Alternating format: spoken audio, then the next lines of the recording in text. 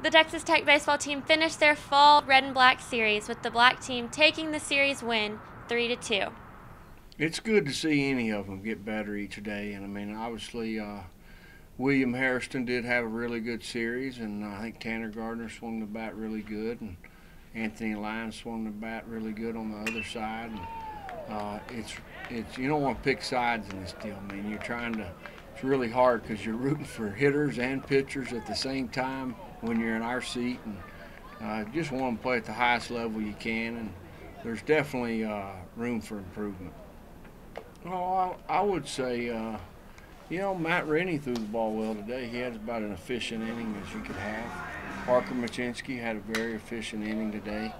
Uh, and then the guy she mentioned that swung the bat, Hairston swung the bat really good. I wouldn't say it surprised us, though, as far as that goes.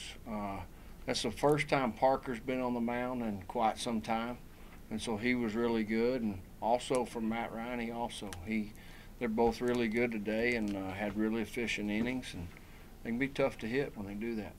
I was struggling before the series, and it just seemed like I got a little bit of focus more. I guess it was competition or something, a little bit more of an edge, and I felt great up in the box.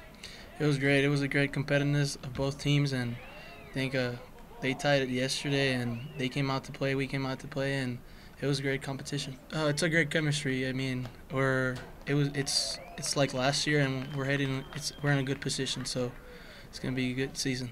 Yeah, most of them have impressed me the way they work and the way they go about their business. Corey Rayleigh, Patty Patterson, and Will, like you said, they all swing the bat real well.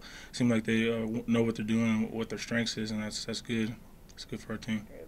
I think we're going to be a good, solid team everywhere. We're going to rely on each other. We're going to back each other up, and I think that's what helped us last year, and I think it's going to carry forward to the next season and being together and being a team going forward.